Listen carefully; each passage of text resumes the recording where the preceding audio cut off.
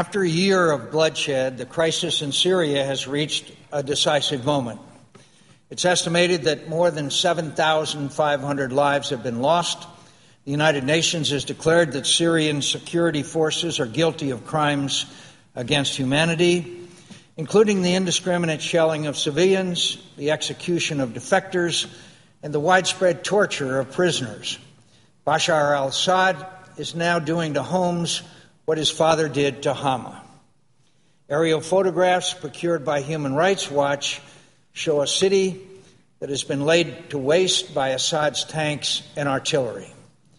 A British photographer who was wounded and evacuated from the city described it as a, quote, a medieval siege and slaughter.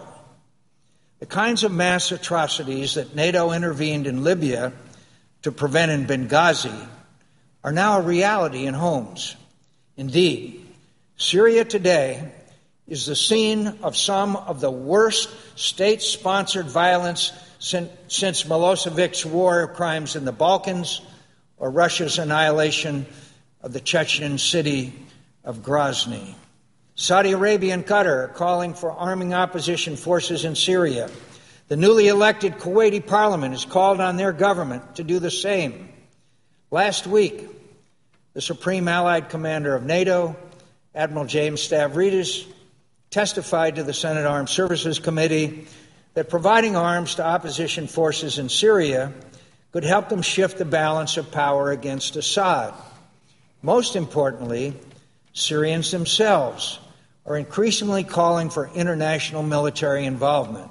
Providing military assistance to the Free Syrian Army and other opposition groups is necessary, but at this late hour, that alone will not be sufficient to stop the slaughter and save innocent lives. The only realistic way to do so is with foreign air power.